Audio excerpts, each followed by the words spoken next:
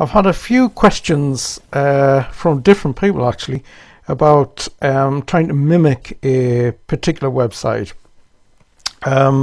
Different websites, but one or two have asked just for sites they're actually like. They want us to, try to mimic that in Bootstrap Studio. Okay. So the latest one is this here. It's in white. I can't actually see. It's called accessdmc.com. Okay, and I've got to admit, this is a really smart site. It's loads of images and opacity, and it's, I don't really know what it's really on about, but basically it really is nice. There's a lot of images in this, and it's all done with opacity. However, it is with WordPress. With WordPress and Bootstrap Studio, it's not a happy marriage. It won't work together. So basically, if you want me to sort out and edit things with WordPress, then okay, fine, I can do that, but it won't work with Bootstrap Studio. That's just something that it won't do. And bear in mind, there's loads and loads of files connected with WordPress when you're going to download them. Okay. The other thing is that if you want a website and a sort of mimic it, it might actually, and it's not WordPress, it might actually work with Bootstrap Studio by default. So if you put it into the import there, if you put the files in there, it might work, it might not. It just depends on the website itself. I haven't really got time to mess about going from right from the start to finish on them at the moment. But to edit things, you can actually download any website and edit it through a code editor or an HTML editor.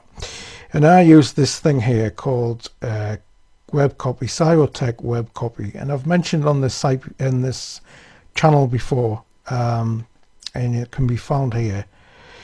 It's called Cyotech web copy, and all you have to do is download it. And what that does, it gathers a website. It doesn't gather PHP though, but it does gather all your any site that you just download the site, and it's used by going on the website. You just put wherever the website is that you want to have a look at, you just go and put the name of that. Then you save it to the folder, okay, and the save to the folder could be anywhere you want. I've got a few there in a particular downloaded websites, which is the default folder by Cyotech web copy. And as you can see, this one here that I downloaded was the chap who asked the question, and there's all the files and that, and there's hundreds of them.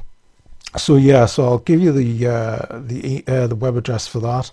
But yeah, WordPress and Bootstrap Studio don't go together at all.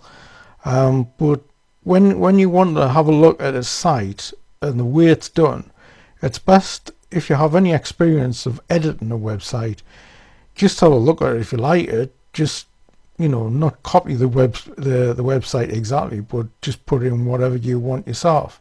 And it saves you a lot of time by doing that, but make sure that it's enough difference so as not to make it a pure copy and put on all your own content, of course. So anyway, I just thought I'd draw that to your attention. As I say, WordPress, I think it's quite easy to edit it once you get it on your computer locally and using a server. Okay, so again, thanks for watching and thanks for listening.